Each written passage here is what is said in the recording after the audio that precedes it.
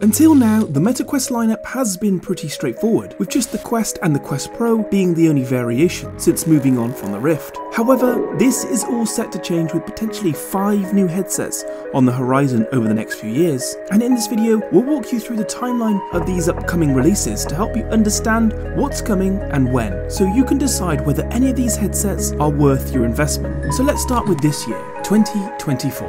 As we all probably know by now, the Meta Quest 3S will be the next headset released by Meta. I won't dive in too deeply to this one, as I've already talked about it a lot, but essentially it's the Quest 3's hardware with a cheaper, more affordable frame. Picture the Quest 3 but with downgraded optics, aiming for a price of around $299. Now that the FCC filing has gone through, this headset is almost guaranteed to be released soon.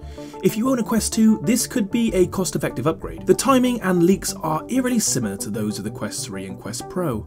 The only real unknown until it gets officially announced is the price. It could be less or it could be more, but we'll find out soon enough on September 25th. Another Meta device you might find interesting is Orion.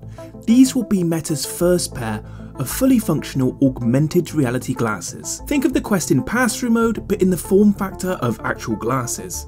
Meta has been working on this for years, starting with Project Nazare, which might actually have been a precursor to Orion. Here's a clip to jog your memory. But the ultimate goal here is true augmented reality glasses, and we've been working on that too.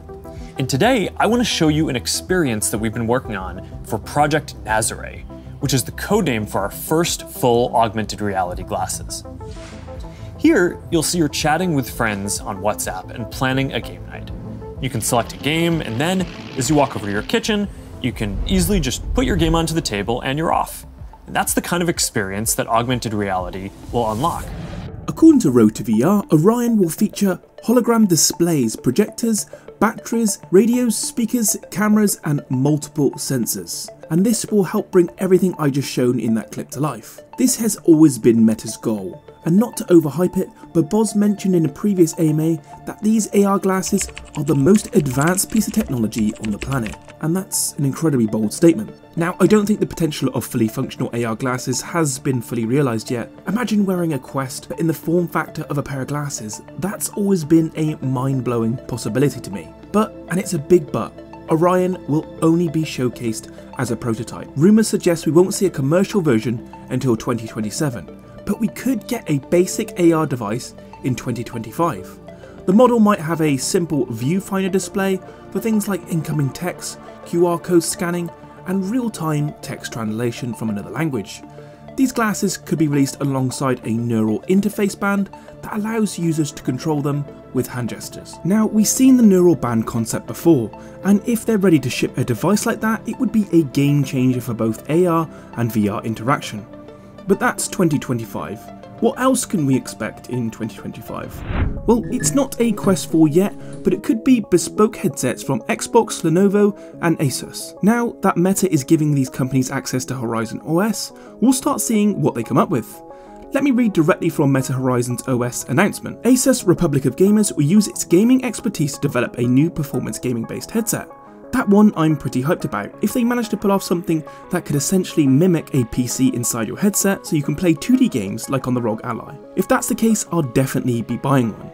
Lenovo will tap into its experience co-designing the Oculus Rift S and its expert in engineering devices like the ThinkPad to develop mixed reality devices for productivity, learning and entertainment. And finally, Xbox and Meta have teamed up to bring xCloud gaming beta to Meta Quest, allowing people to play Xbox games on a large 2D virtual mixed reality screen.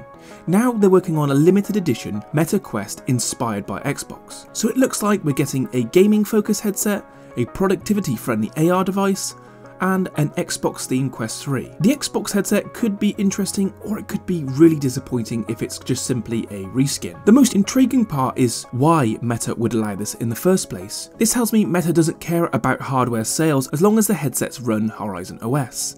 That's a clear goal, to get people to go over to the software, to get more people into VR and more people into the Meta ecosystem. But now moving on to 2026, when Meta plans to release the Meta Quest 4. But this time, we're looking at 2 versions, Pismo Low and Pismo High. Both are expected to use the latest Snapdragon chipset, most likely the XR2 Gen 3, which could offer a significant leap over the XR2 Gen 2 in the Quest 3.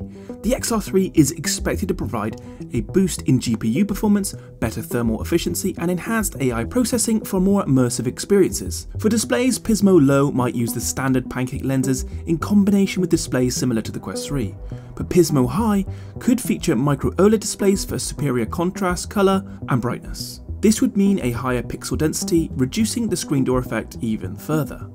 Advanced eye tracking could also be part of the higher tier, leveraging the Snapdragon's built-in support for foveated rendering, which reduces computational load by only rendering what you're looking at, essentially. It's rumoured that Pismo Low is actually the standard Quest model, and Pismo High is more of a high-end Quest, more of a Quest Pro, which is the opposite of the combination of what we've seen with the Quest 3 and the upcoming Quest 3S. Based on those specs, the Quest 4 looks like to be a VR headset that fits what most people thought VR would be like. Mixed reality by then will be almost certainly the quality of the Vision Pro, and at that point the only thing left to desire would be form factor. And that brings us to 2027. Now, the Quest Pro 2 has been back and forth several times. One minute it's cancelled, the next it's back on. And I believe this confusion is because of the potential variations of another Quest Pro. But there's also another headset, Puffin. But before I talk about Puffin, I want to play this clip from Boz explaining the different models and why you should take them with a pinch of salt until they become official products. Yeah, in case any of you missed my update on Threads, this happens like every 6 months. When we have lots of prototypes in development in parallel. When we wind a prototype down, which we often do, it's to make room for something else that we obviously think by definition is more exciting, more promising. The mistake that gets made by journalists and on the internet, and even I'm sure by some people on my own team, is they want to give this prototype the product name that it might have gotten had it gotten to maturity. But it's not the same as that product. There's a bunch of candidates vying for that name, and only when they become production do they get that name. So we have high-end headsets in development, different prototypes. And by the way, I get it. If you're on that team and you spent a bunch of time on it and you hope that yours is going to be the next one, then when it gets canceled, we redirect the resources. That's hard for people. They tend to talk about it, and you get kind of misleading reporting. So now, when I talk about future headsets, they could actually be the same product but with different design teams competing for that final title. Now, Puffin is expected to be a mixed reality headset, but in the form factor of glasses. This isn't to be confused with the Orion AR glasses, as I believe Puffin will be a more powerful device, potentially featuring a puck-like external processor similar to the Vision Pro. While still in early development, the emphasis with Puffin is on a lightweight design for all-day wear, with AR functionality in a sleek glasses form. Expect transparent lenses for a seamless blend into the real-world environments, holographic displays and built-in sensors for spatial awareness.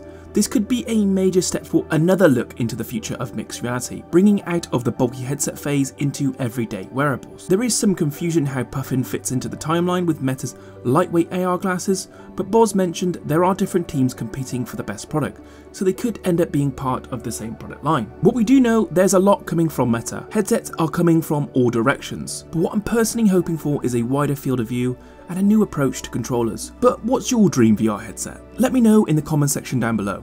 Like and subscribe if you enjoyed today's video, and as always, I'll catch you on the next one.